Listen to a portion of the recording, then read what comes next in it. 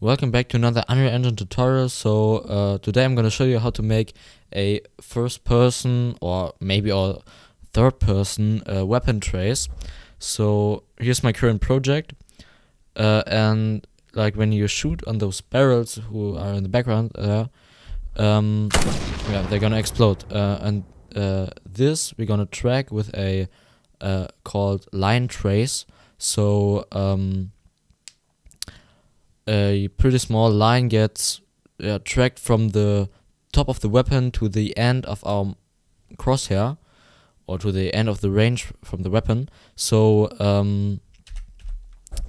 let's do it. It's pretty simple, I think, not that difficult. So we go into functions and add a new function, and we call it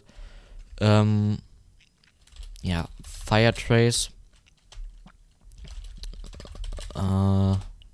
I call it fire trace true because I already have it there. So we add 3 inputs there. So 1, 2, 3. The first will be the weapon mesh, and that's a scene component. So then the muzzle socket, a name, and the range. So we go into our weapon mesh, drag them pin off, and then get socket name, get socket location. So and that will be the muzzle socket. Then out of there, line trace by channel, like this. And now it gets a bit complicated. So we go in our first person camera, or maybe third person, and get the forward vector. Then we're gonna multiply it with our range. Just you can get it from there, or just type get range, plug that in. Then we're gonna move a bit there. So from this out, we're gonna add this value to this value, and then put it in the end. This is now our line trace per channel. Then if you want to make maybe you can add a return node, and then in your graph you can do some stuff with those values you get, or you can just make it here. So we break it, and when we go to hit actor, and then we cast to our first person character maybe, and then just destroy it. So when you are hitting another player, the player will be destroyed. So yeah, maybe you can make here a damage event or something. I just can put here the explosive can or explosive barrel here, and I made a event for it called destruct.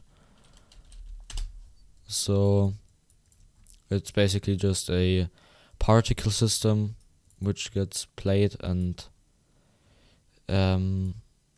it will be destroyed and the sound will play. Also it's pretty easy. Then we go to our play input graph, or maybe event graph, I don't know. I made an extra graph for this.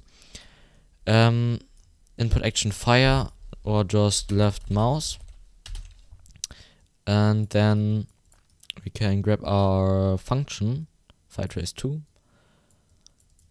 I just plug that off for a minute, and then our weapon mesh will be how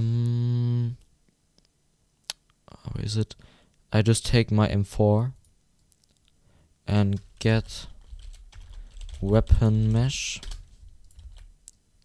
So plug that in, and the muzzle socket will be muzzle. So you just go to your